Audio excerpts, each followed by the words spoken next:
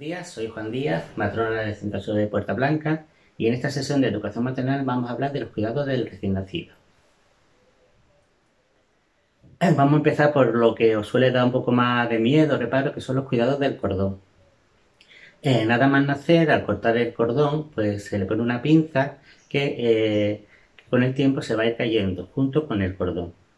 La caída del cordón se produce a los 5 o 10 días del nacimiento, aunque puede eso variar un poco. Si el cordón es muy finito, pues puede que caiga un poco antes, o si es un poquito más gordo, pues puede tardar más días. Y lo importante mientras tenga el cordón umbilical es que debe de estar limpio y seco. Para ello, pues no hay que hacer ninguna cosa especial, sino que con el baño normal se puede sumergir dentro de la bañera, aunque tenga el cordón, pues lo importante es secarlo muy bien y controlar que no haya signos de infección. Los signos de infección serían que olería muy mal, tendría muy mal aspecto y olería muy mal. Cuando yo digo oler mal, significa que es que no hay casi ni que acercarse para detectar ese mal olor, y que la piel de alrededor se pone de color rojo. Una vez que se caiga el cordón, puede ser que durante algún día más pues es un poquito de sangre, se forma alguna postillilla que con el baño pues irá cayendo poco a poco y nada más. En principio, si esto es lo normal, si tenéis alguna duda porque creéis que hay algún problema, pues no dudéis en consultarlo con vuestra matrona. En cuanto al baño, han cambiado un poco los protocolos de los hospitales porque ya no se les baña en el hospital nada más nacer como se hacía antiguamente, porque se ha comprobado que los bebés al nacer tienen como una grasita alrededor que es la mejor crema hidratante que existe y que no conviene quitarla. El baño pues puede ser cada 2 o 3 días, y lo importante es que se haga generalmente a la misma hora, que la temperatura del sitio donde se vaya a bañar sea agradable y que la temperatura del agua pues esté entre 36 y 38 grados. Eso se puede comprobar pues metiendo un poco el codo, viendo que el agua está caliente pero que no le quema. Y lo que sí es importante es tener todo preparado a la hora del baño para la seguridad del bebé, y que lo cojamos de una manera segura. Una manera segura puede ser cogiéndolo desde la sila contraria para que esté bien sujeto y tenga la cabecita suelta y esta mano libre para poder bañarlo. Hay que utilizar jabones neutros, y lo más importante del baño es el secado. Hay que secarlo muy bien después de bañarlo, sobre todo en las zonas de pliegue, pues la rosquilla de los brazos, de las piernas, axilas, cuello, ¿vale? Eso es lo más importante. Y tenemos que tener una serie de precauciones o cosas a tener en cuenta en algunas zonas especiales. Por ejemplo, en la zona genital, pues las niñas siempre hay que limpiarlas de adelante hacia atrás, y en el limpiado para limpiar el culillo, pues lo haremos siempre que se haga caca. No porque se haga pipí tendremos que limpiarle el culillo, porque el lavarlo excesivamente pues puede producir una irritación de la piel del bebé. Para limpiar el culillo lo ideal es utilizar una esponja suavita con jabón neutro y secarlo con una toalla.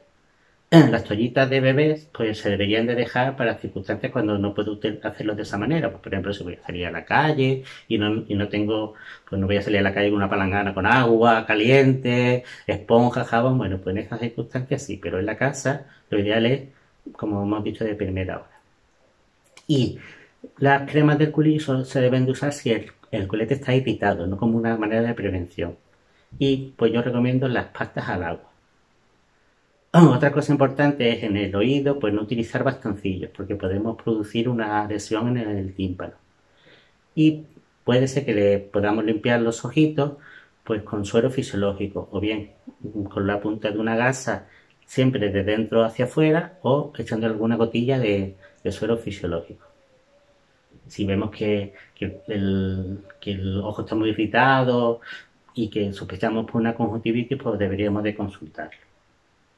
Y si tiene moquillo, pues le podemos hacer algún lavadillo con suero fisiológico.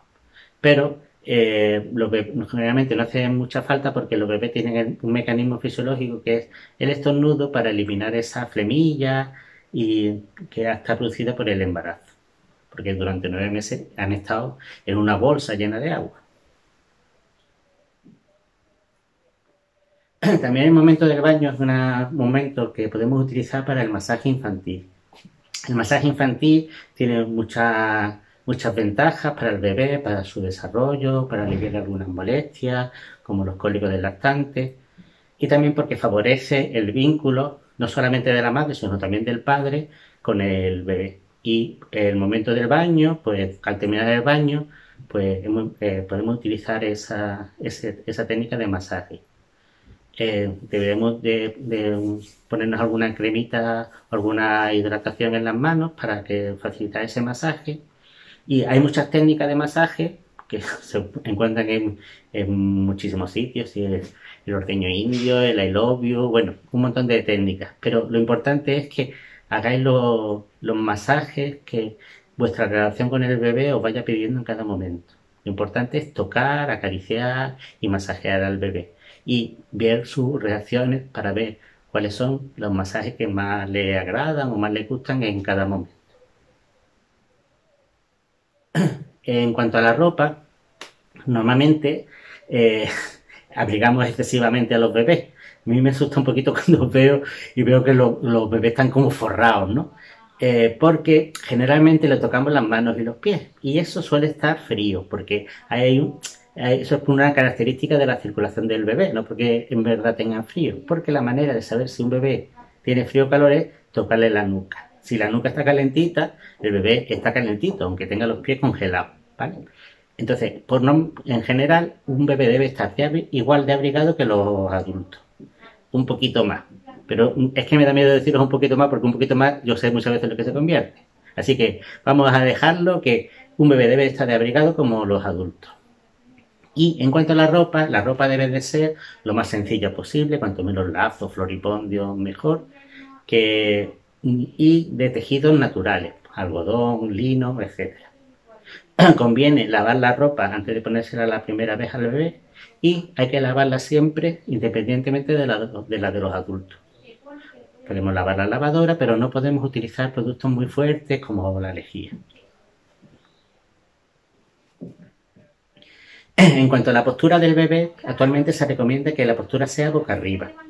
Aunque eso no significa que debemos tener al bebé continuamente boca arriba. Un bebé hay que cogerlo para evitar pues malas posturas y malformaciones en el cráneo de estar mucho tiempo boca arriba.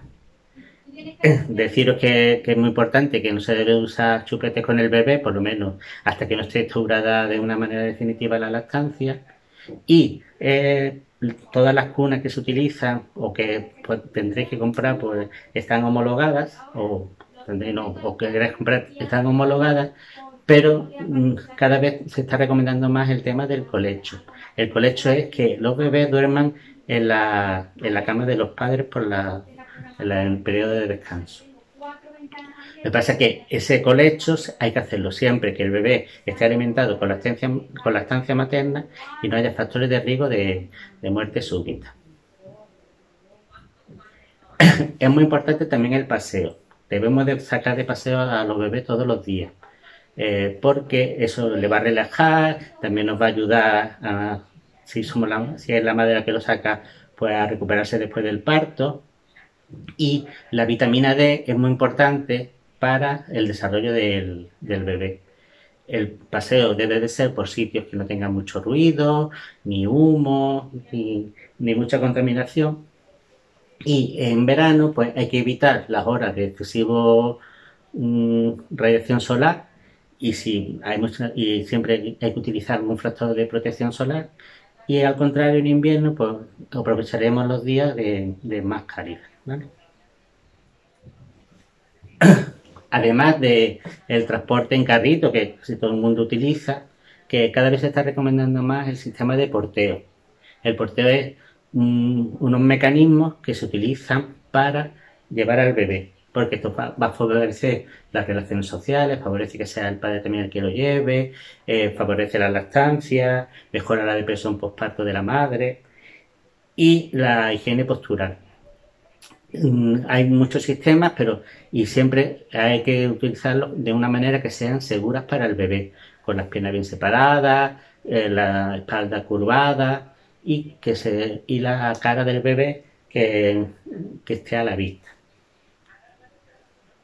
En cuanto a los viajes, no hay ningún impedimento en que un bebé viaje en coche, pero siempre hay que seguir las medidas de seguridad y utilizar los sistemas de sujeción adecuados. Esos sistemas de sujeción están totalmente homologados, o sea que cuando necesitéis comprar las sillitas para el bebé, para transportar al bebé en el coche, os van a indicar cuáles son las sillas para cada edad y para cada peso del bebé, cómo se deben de colocar y en qué sentido deben de ir de la marcha, etcétera, en el coche. Y en cuanto a los viajes en avión, no hay ninguna restricción, pero si se inquieta un poco más en el momento del despegue o del aterrizaje, pues es un buen momento para que esté más relajado, pues ponerlo al pecho en ese momento. En cuanto a la asistencia sanitaria del recién nacido, en el hospital, nada más nacer, el personal de nidos o la matrona que asiste al parto le va a hacer una valoración del estado general. Eso se llama test de APGAR, es visual, se hace al minuto y a los 5 minutos de vida del recién nacido y valora su estado general. Después, el pediatra del hospital hará una exploración general, valorando distintas cosas y si el bebé está sano, no tiene ningún problema, pues le dará el alta. Dentro de a los primeros días de vida, una de las pruebas más importantes, bueno, antes del alta del hospital, también se hace la prevención de la hipacusia mediante una prueba que se llama de autoemisiones. Hay veces que por las características del bebé, porque tenga un poquito más de líquido en los conductos auditivos, pues no es valorable. Entonces hay que repetirla unos días después.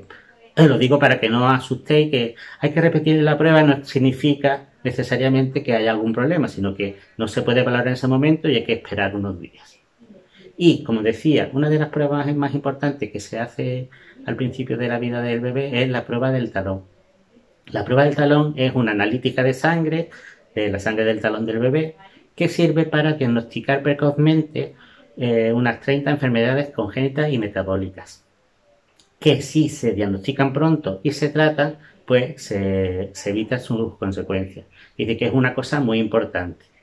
La prueba del talón se hace a las 48-72 horas de vida del bebé y si en ese momento seguís ingresadas en el hospital, os lo harán allí, pero si os han dado el alta antes de esas 48 horas, pues deberéis de acudir al centro de salud para que la matrona os hagamos esa prueba del talón. Para hacer la prueba del talón no necesitáis ninguna documentación especial, pero para las siguientes visitas, pues ya sí. Entonces, una vez que vengáis del hospital, pues tenéis que poneros en contacto con la matrona de vuestro centro de salud para hacer una cosa que se llama visita por peral, que es ver cómo os ha ido el parto, si tenéis algún problema, cómo os encontráis y hacer una valoración del recién nacido y en ese momento, si es necesario hacer la prueba del talón, pues hacérsela. Para eso no necesitáis documentación especial, como decía. Pero para las siguientes revisiones del bebé, pues sí necesitáis que el bebé tenga tenga asignada a una pediatra. Entonces os voy a explicar un poquito cuál es el mecanismo. Lo primero que hay que hacer es inscribir al recién nacido en el registro civil.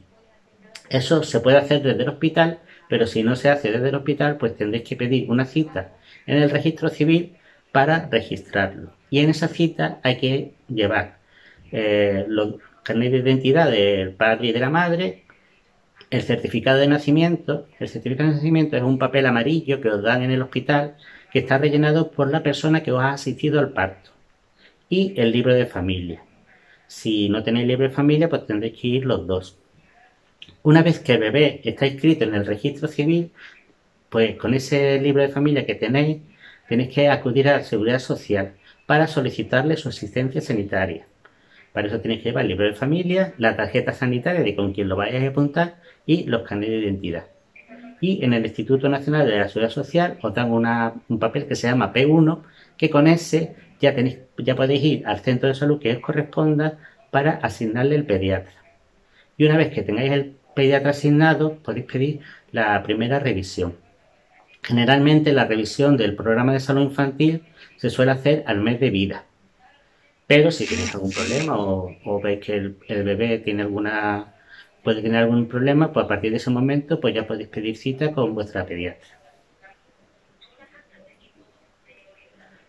El programa de seguimiento de salud infantil, pues eso, como digo, empieza más o menos al mes en la primera visita y ya la pediatra os va indicando en las sucesivas, porque hay algunas visitas que son con pediatría y otras visitas que son con enfermería.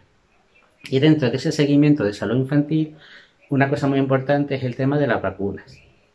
La primera vacuna de los bebés en condiciones normales se hace a los 2 meses. O sea que a los 2 meses os tendréis que pedir una cita para vacunar al recién nacido y la enfermera o el enfermero del centro de salud pues ya os irá indicando cuándo corresponde la siguiente vacuna. Deciros que hay algunas vacunas que están en el calendario vacunal, por tanto son gratuitas, y que hay algunas vacunas que todavía no están incluidas en el calendario vacunal y que si se la queréis poner, pues tendréis que comprarla. Eso ya os lo vais indicando vuestra pediatra. ¿Vale? Bueno, yo termino aquí con estos cuidados, espero que os haya servido y ya sabéis que siempre que tengáis alguna duda, algún problema, pues no dudéis en contactar con la matrona de vuestro centro de salud. Bueno, hasta luego y hasta la próxima.